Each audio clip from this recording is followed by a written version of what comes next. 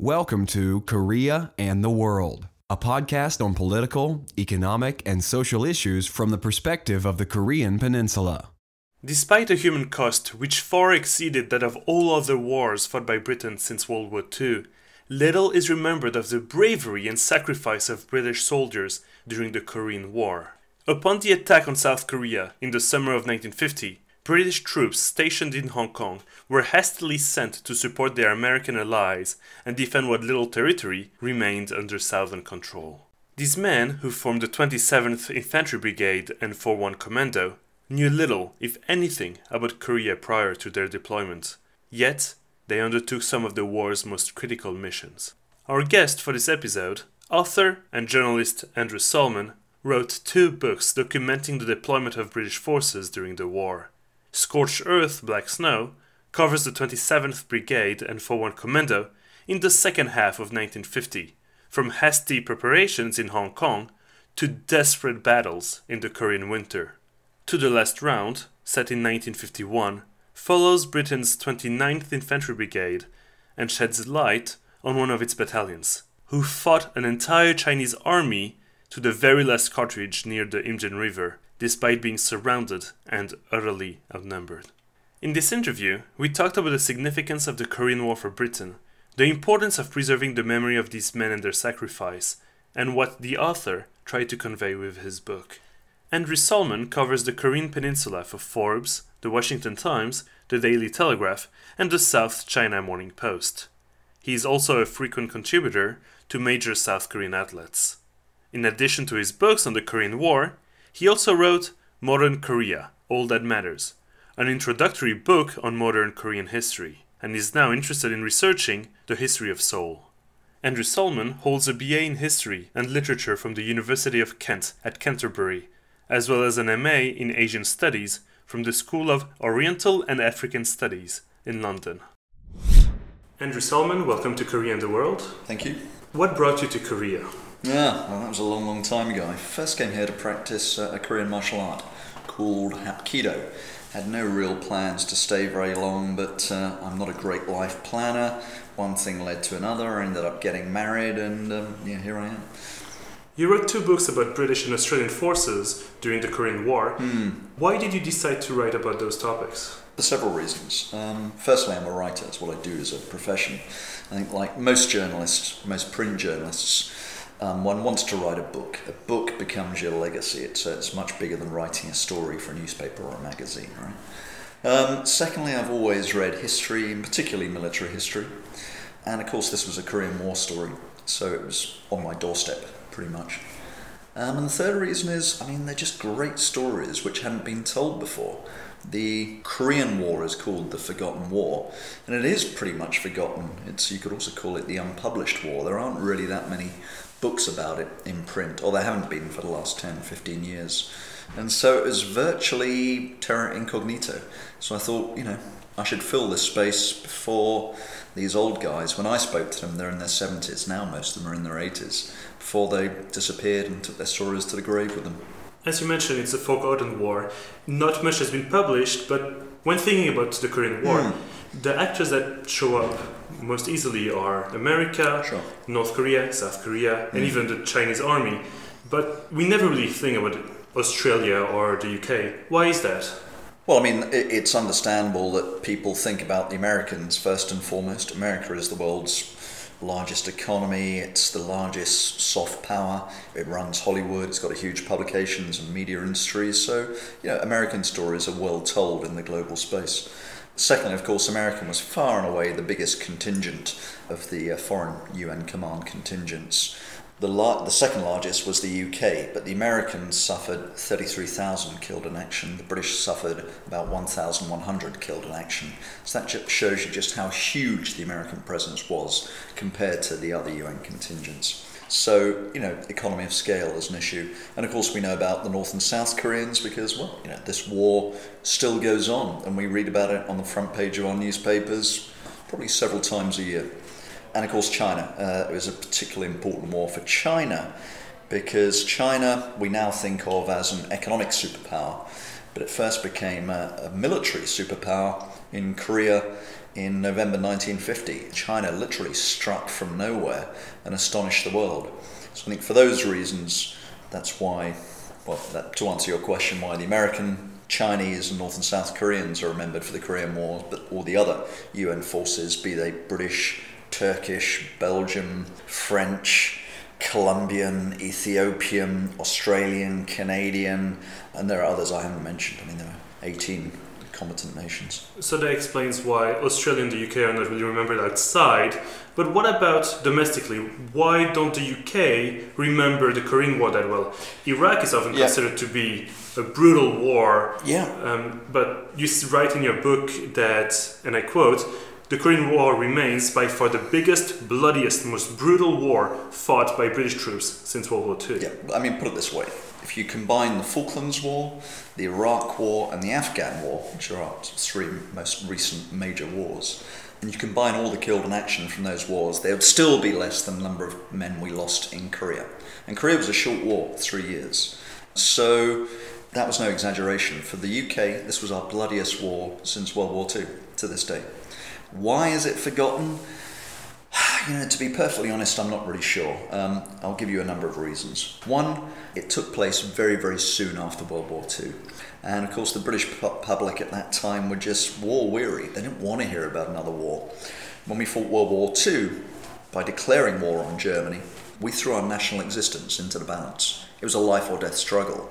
Korea was a very distant obligation, which we were obliged to discharge because of our alliance with the United States. Most people in the UK had never heard of Korea back then.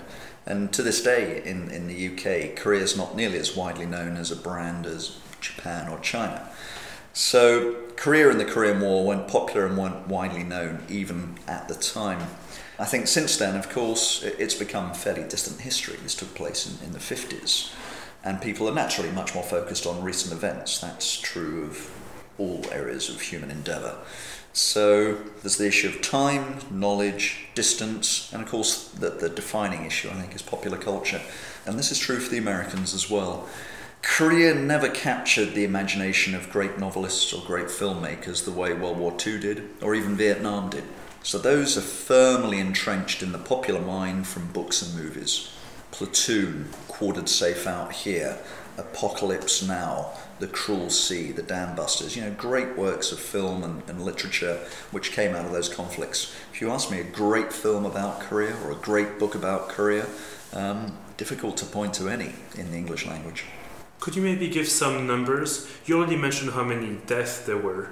The number of troops present in Korea, how long they stayed, their involvement in general. Yeah, the guys here were on 1 year tours, so they fought 1 year, and after that first winter of war, that horrific war winter of 1950-51, it was decided by the Imperial General Staff, we can't ask our guys to go through another winter like that, so it was a 1 year tour. Throughout the 3 years of war, I believe about 80,000 plus British soldiers rotated through Korea. My books don't cover the bulk of the war. My books cover just literally the first year, less than the first year actually, from June 1950 through to April 51. But those were far and away the most dramatic times of the Korean War. These were immense offensives up and down the peninsula and these stunning reversals of fortune. In the last 2 years of the war, it's a pretty static, rather dull war, almost like a World War I style war, fixed front, not much movement, not a lot happening, just nasty attritional battles taking place. And so the term the Forgotten War was actually applied in, I think, 52 or 53, so it was forgotten by the publics back home. It was just this simmering war going on somewhere out in Asia. Could you maybe give us some American, Chinese or South Korean numbers to compare?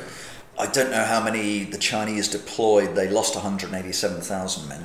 The Americans, again, I'm not sure how many rotated through. They were far and away the biggest force, as I just mentioned.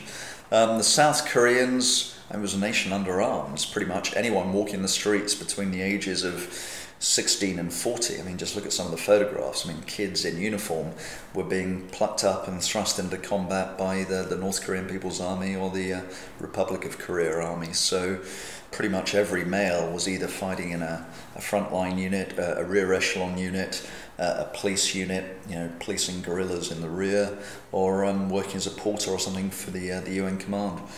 And when I say a nation under arms, of course, I mean two nations under arms, North and South Korea. In your most recent book, Yeah. Scorched Earth, Black Snow, you focus on two British detachments, the 27th Brigade and the 4-1 Commando. Can you introduce these forces to our listeners? Why were they sent to the Korean theatre and what were they tasked with? Okay, 27th Infantry Brigade was a brigade which was actually deployed in Hong Kong when the Korean War broke out, which was the best place in the world to be a British soldier in those days, right? You didn't want to be in Europe, this broken, devastated, poor, cold, dark, miserable continent. Otherwise, you might be fighting guerrillas in the Malayan jungle or somewhere. You didn't really want to be there. So Hong Kong was a great place to be. And when the Korean War broke out and America asked for British assistance, the Imperial General Reserve, which was 29th Brigade in the UK, was just not ready to go. This was the state of the British Army at the time. In the post-war period, it lost a lot of funding, lost a huge amount of manpower, and this so-called quick reaction force just wasn't good to go.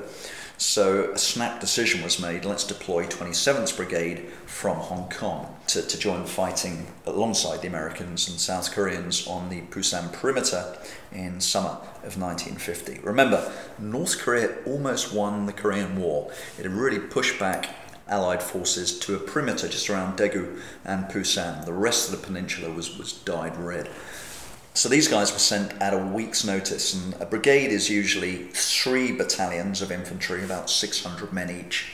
And a brigade normally has its own artillery, its guns and its armour, tanks, scout cars and so on. This brigade was just put together literally at a week's notice and was just 2 battalions with very, very little supportive service. They relied on the Americans for that. And 27th Brigade would soon be joined by a 3rd unit, which was possibly the best infantry unit in the Korean War, in my opinion. And that was 3rd Battalion Royal Australian Regiment, a really tough, elite, all-volunteer force who joined 27th Brigade on the ground in Korea. So then you had these 3 battalions, 2 British, 1 Australian, fighting together. The 2nd unit you just mentioned was 4-1 Commando Royal Marines. This was a Special Forces unit. If I recall correctly, MacArthur had specifically asked for British Special Forces to conduct commando raids into North Korea behind enemy lines, because the British Army and British Armed Forces had developed that as a speciality in World War II, the commandos, the SAS, SOE and so forth. But after World War II, a lot of those units were disbanded. They were not regular units, but the Royal Marines maintained commando forces. So they, the Royal Navy, the Royal Marines, put together a special about 230-man raiding force, 4-1 Commando, and deployed them to Korea to carry out attacks on the North Korean infrastructure way up in North Korea, behind the lines. The book follows these soldiers during what you call, and I'm quoting again, the war's most dramatic period, summer to the end of the Year of the Tiger, 1950. Correct. What happened during those months, and why was it such a crucial period in the war?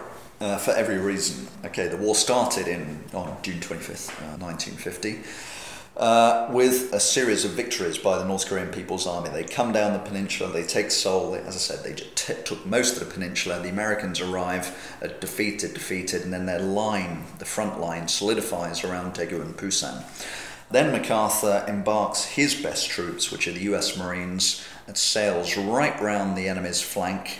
Again, most of the fighting now is around Busan. He lands 200 miles in the North Korean rear and lands at Incheon and takes Seoul. So now it looks like the war is over. The North Korean People's Army is defeated, South Korea is liberated. Then Syngman Rhee, the South Korean president, and he was pretty close to MacArthur, they shared similar aims, decides, let's finish this job, let's unify Korea. So ROC troops, soon followed by UN command troops, including the Americans, the British and Australians, then strike north over the parallel. And again, they eat up the enemy, they're defeating the North Korean People's Army, and about 30-40 miles south of the Yalu River, suddenly, out of nowhere, China strikes.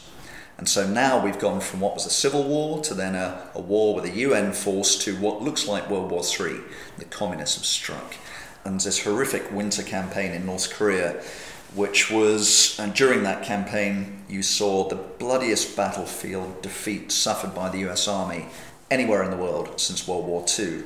The virtual destruction of 2nd Infantry Division at the Kunuri Pass, and you saw this extraordinary epic breakout from the mountains to the sea by the 1st US Marine Division and 4-1 Commando, who were surrounded in the North Korean mountains by 8 Chinese divisions. So you have a disaster and then this epic retreat to the sea, and then it's the end of the year. So in that 1 year, you see the North Korean People's Army almost wins the war, is almost destroyed. Korea is almost reunified by the UN forces, then suddenly China comes south. And that all happens in the space of months.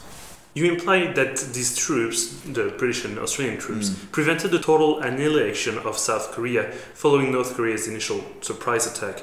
How was their contribution so crucial? Why was it? I'm not sure if I ever said or wrote that. I did say the UN command as a whole certainly saved South Korea from disappearing from the map. Had the Americans and later other UN troops not intervened, then South Korea, place in which we're sitting right now, would no longer exist. Would be in North Korea, Democratic People's Republic of Korea. So the UN, the British forces, they were the second largest contingent after the Americans, and they played vital roles in a number of battles. They were the first UN command force to deploy alongside the Americans in the war. They were the spearhead of the attack north of Pyongyang. They were the rear guard during the retreat from North Korea. Both of those are pretty critical roles. And again, 4-1 Commando played a pretty significant role in the fighting around Chosin Reservoir, the fighting particularly at Hellfire Valley, which was a very important action. So they played very significant roles, as they would later in the war, most significantly, I think, at the Battle of Imjin River, which was the biggest communist attack, not just of the Korean War, but anywhere in the world since 1945. And a British unit was at the very epicenter of that attack, joined by a Belgian battalion, I should add. So that was a very critical role they played then as well. But to say they saved South Korea, that's overstating the case. That, I think, that honor must go to the Americans. What is striking in your book is how ill-prepared and ill-equipped these British troops are. You mentioned that they did not really have equipment in Hong Kong. Did that situation improve over time, or was it just the way they fought? No, I think it's the case that British troops have always been badly equipped at the beginning of a war. If we go back to the Crimean War, World War II, our enemies always tend to have better equipment and so on. So yeah, this was not an unusual experience if you look at recent British military history. The thing was they were pretty well trained, and of course we're backed up by the Americans and very well supplied in some cases by the Americans, who I think have got the finest military logistical force on earth. So in that sense, in terms of clothing and vehicular support and so on, the Americans were critical in keeping the British in the fight. Yeah. How was the relationship between British troops and the Americans you just mentioned? You read that British forces were eager to come and save the American forces just like they had been saved during World War II. Did that happen? And how was the relationship? Yeah, again, that was a quote from one of the soldiers. They said it was unusual for them to call us for help. So we were keen to go in. Again, I'm not sure if save is the right word, but yes, certainly in World War I and World War II, it had been the British who had been begging the Americans to intervene, and this time it's the Americans begging its allies, come on, join us. We need a united front against communism in East Asia. Because again, it was believed at the time that this was a concerted action by Stalin, by Mao, and by Kim. We now know, since so many records have been declassified behind the Iron Curtain, that actually this was really Kim Il-sung's initiative. Stalin was semi on board, Mao was semi on board, and just the situation spiraled out of control. You write that these men were motivated by what you call the cult of the unit. War meant battle honors. How did these men create such strong bonds that they were willing to, and even eager to be deployed in a thoroughly foreign land and commit, acts of bravery, despite having, as you mentioned earlier, no real patriotic incentive unlike World War II? Right, yeah. The patriotic incentive was to fight boldly for the unit, which of course was a national unit. But no, I think this is not unique to the British Army, but good units, probably the same for good corporations, good sports teams, are cohesive. They believe in their brand, they reinforce each other, reinforce each other's courage, their successes. And so if you have a group or a unit that's cohesive and has the same aims, I think it'll do well probably in any endeavour. But of course we're talking about the military sphere. What interests me is that an army is basically composed of men doing the same job, wearing the exact same uniform, carrying the same weapons, right? They're not individuals, they're all groups. So how do groups within an army identify themselves? And this is what branding is all about.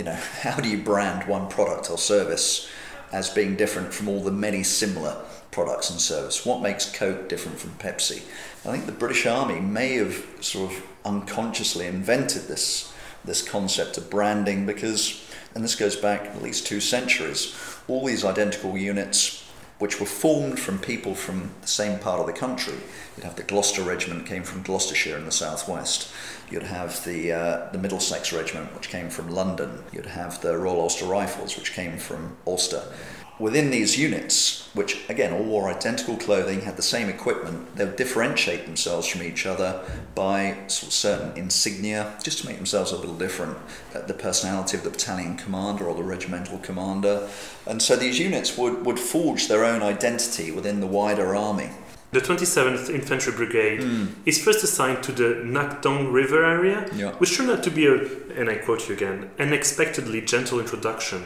The North Korean offensive against the Busan perimeter at the end of August was rapidly losing steam as American forces, as you mentioned, are starting to gain territory back.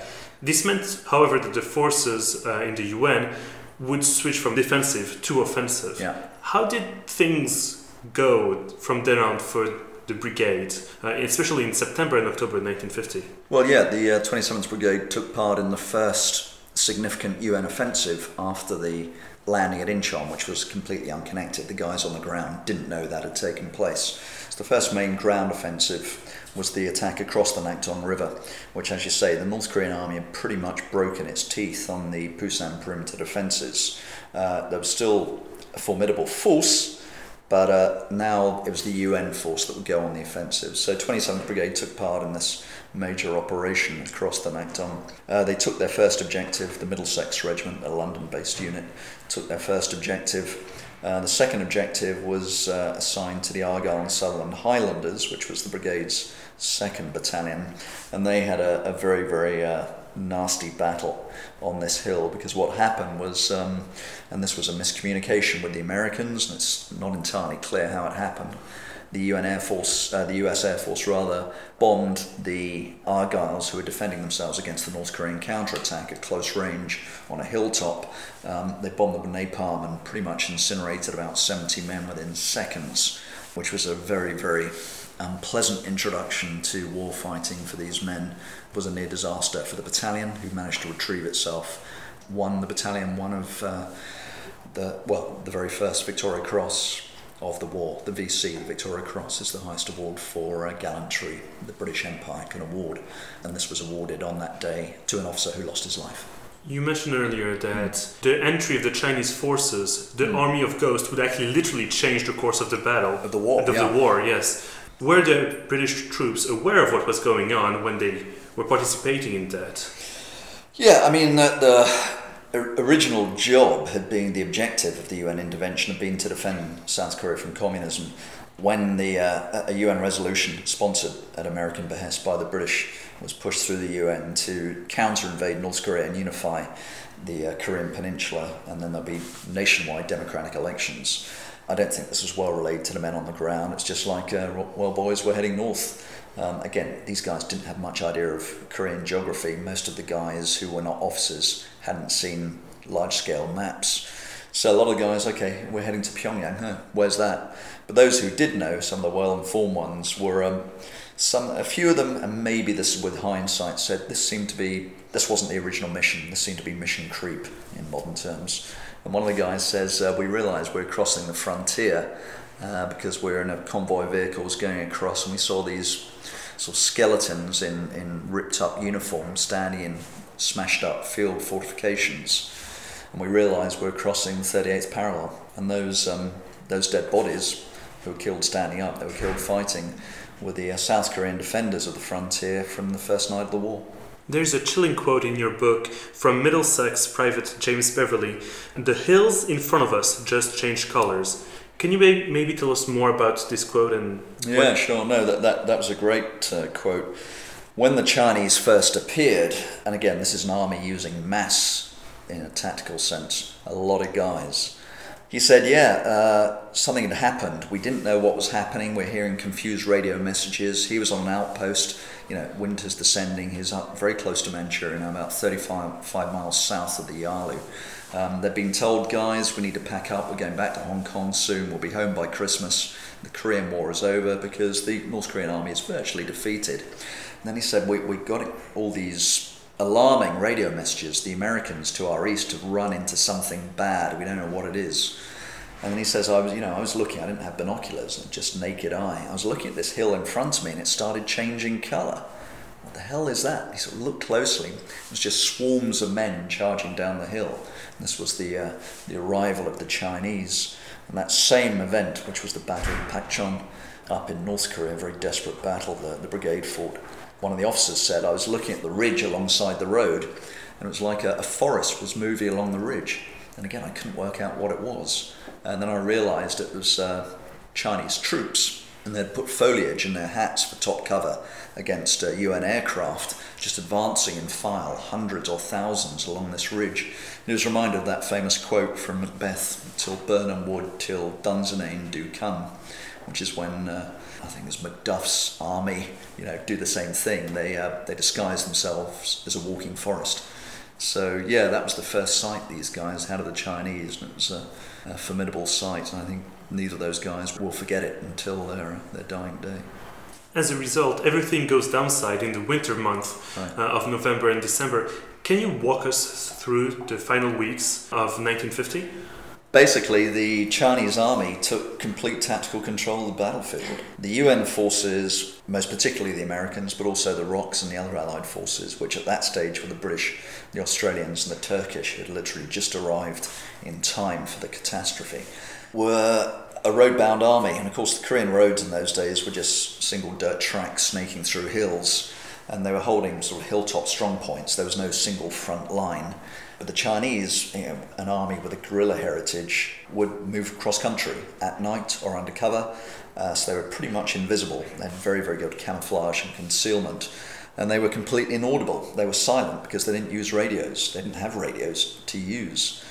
So we couldn't see them, we couldn't hear them. They were fighting a different kind of war. As I said, they're using a tactic from Sun Tzu, who said, make your attack like water, which means you have a mass of men and you try to overrun the hilltop strong points held by the UN forces. So you're like a wave attacking over these hills. But if your attack is repulsed at the same time as the frontal attack goes in, you have units infiltrating around the flanks, like water, streaming around a rock and setting up positions in your rear. And this was a brilliantly effective tactic which completely unhinged an entire South Korean corps, which almost wiped out the American 2nd Infantry Division, and later in the war almost wiped out the British 29th Brigade. So a very, very effective tactic for what's been called a very unsophisticated army. I think that's wrong. You just mentioned the 29th Brigade.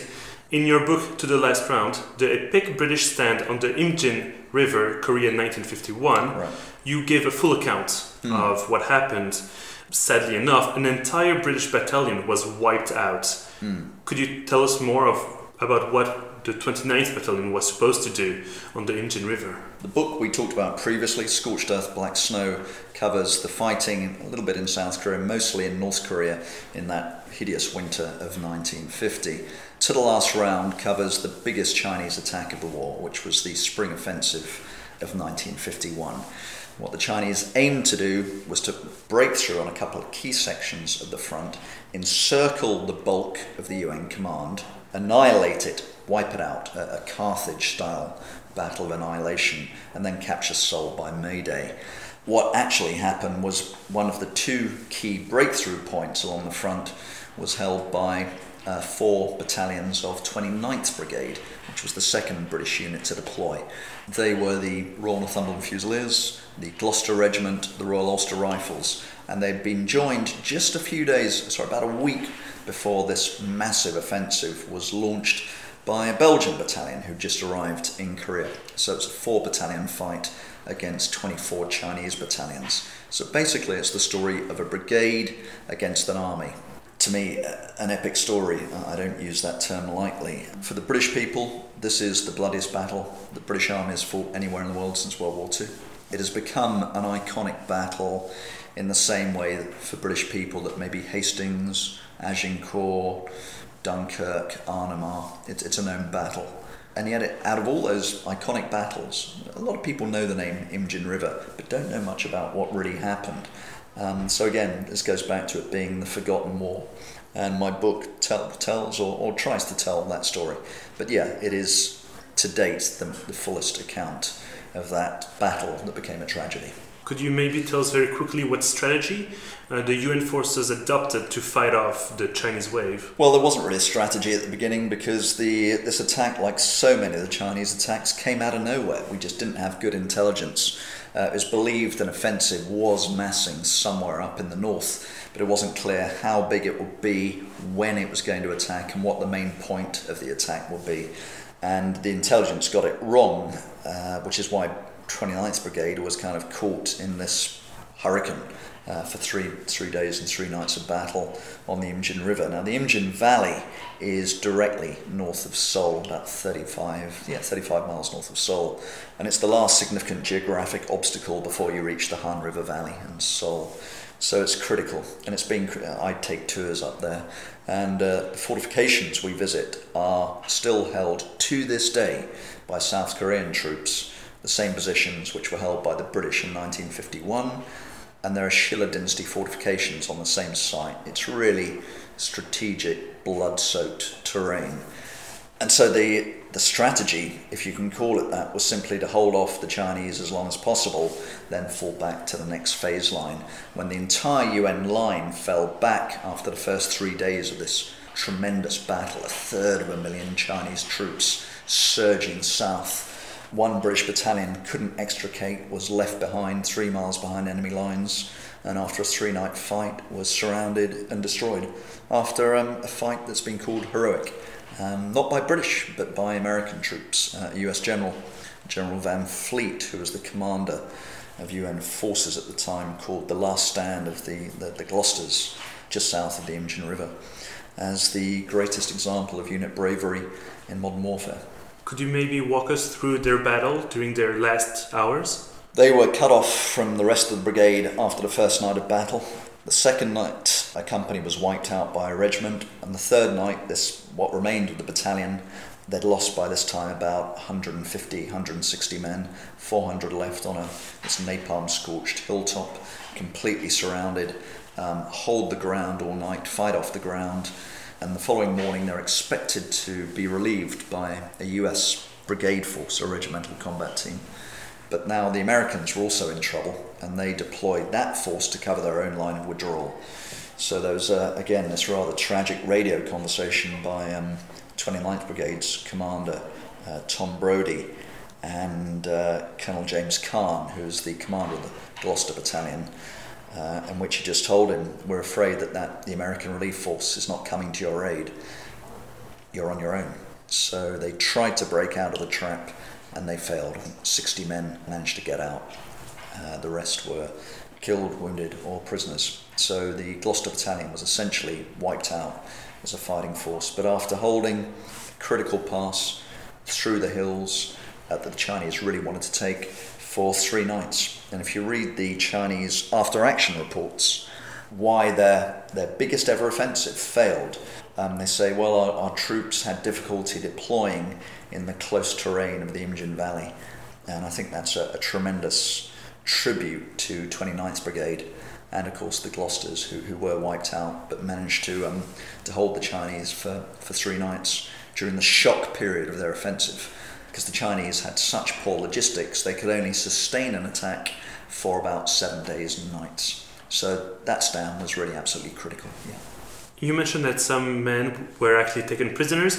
Were they able to get back to the West? Yes, at the end of the war. To the best of my knowledge, no one who was taken prisoner and taken to the North Korean prison camps just south of the Yalu ever escaped from the camps. And the camps were not prison camps the way we think about them.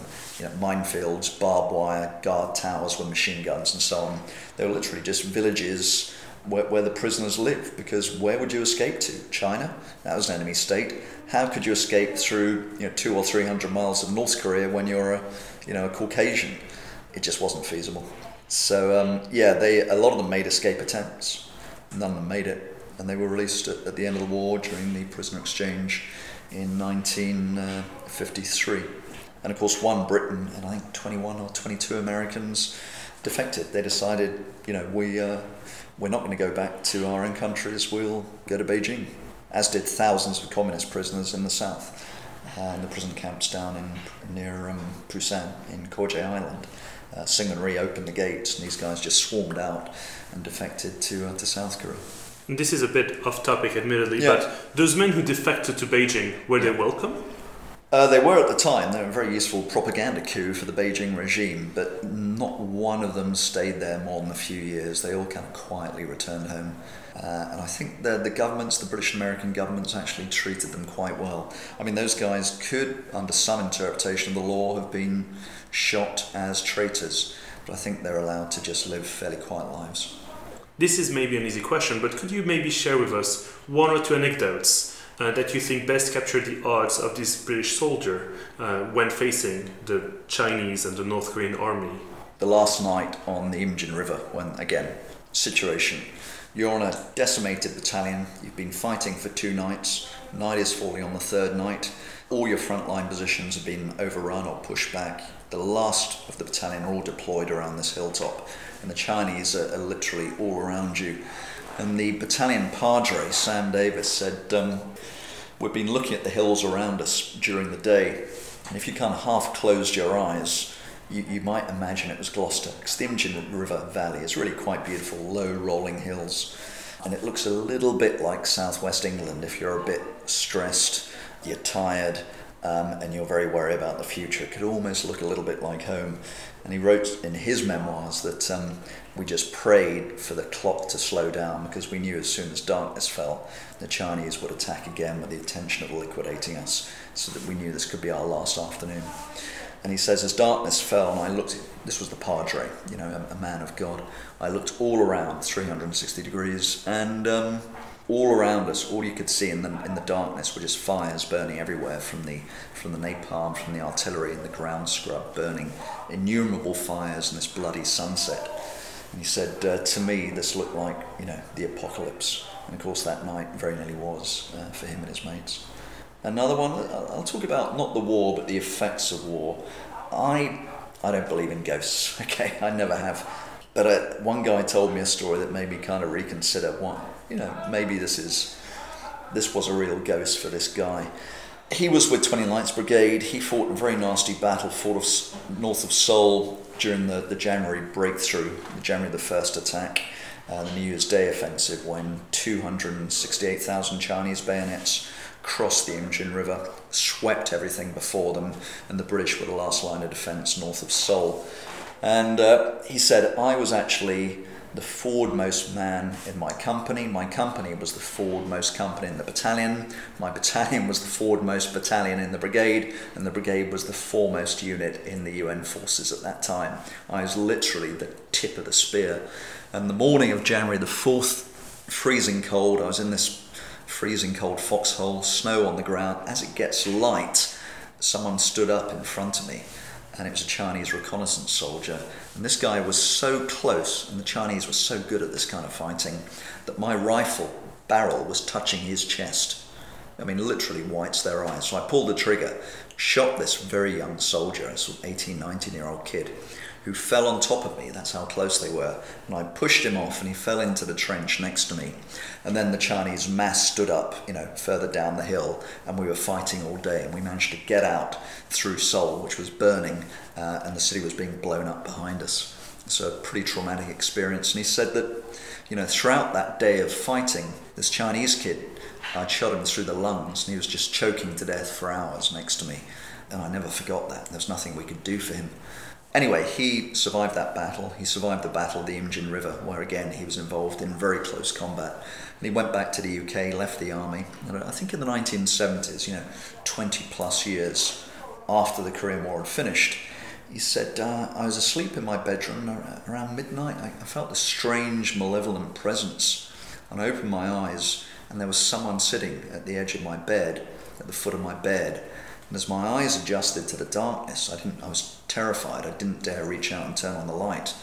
I could see it was this Chinese soldier sitting there in his snowy uniform with a hole in his chest and blood flooding out of this sucking chest wound, and he was just sitting there looking at me, and I looked at him, and he said, I had this visitor for years and years and years. Most nights I saw psychiatrists, I saw psychologists, I saw doctors, I saw priests. None of them could help me. I thought I was going mad. And one of his friends said, look, why don't you go back to Korea, see what it's like now? And he said, no, I don't ever want to go back to that country. It was just a horror show. I don't ever want to see it again. But he was convinced to go on a veterans revisit. And when he came to Seoul, of course, the veterans just don't recognize it. It's an incredible place, and this is the victory of South Korea. South Korea couldn't win the war, but it won the peace. It's now a very impressive nation. And he was in his hotel, and he broke his belt on his trousers, so he went to the hotel gift shop to buy a new belt. And the guy in the gift shop said, are you one of the Korean War veterans? He said, yes, I am. He said, well, let me give this belt to you for free. There's no charge. And the guy said, when that happened, I just broke down in tears. It was a real act of human kindness. I hadn't expected it. And just everything flooded out of me.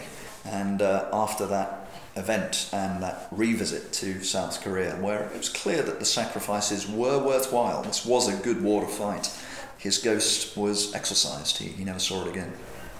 Could you maybe tell us what was the involvement of the British troops after the Imjin River and until the end of the war? After the Imjin River battle, all the Commonwealth forces, which were the British, the Australian, the Canadians and the New Zealands, were put together in a single division, the 1st Commonwealth Division, quite a sizable unit.